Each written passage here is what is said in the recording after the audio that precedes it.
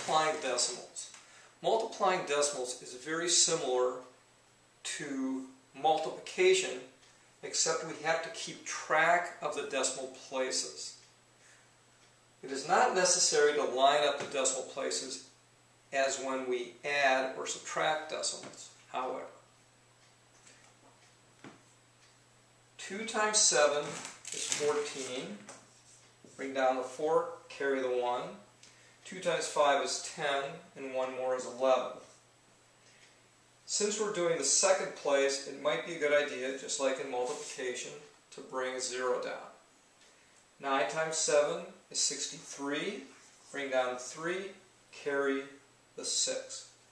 9 times 5 is 45, and 6 more is 51.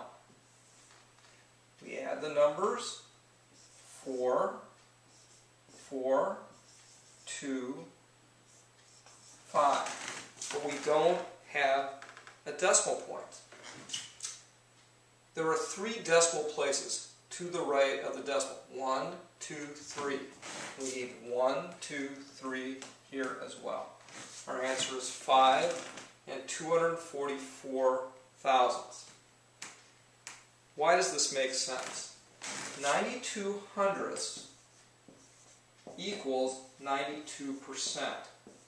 So we know that our product should be close to 5 7/10, but less than 100% of the value.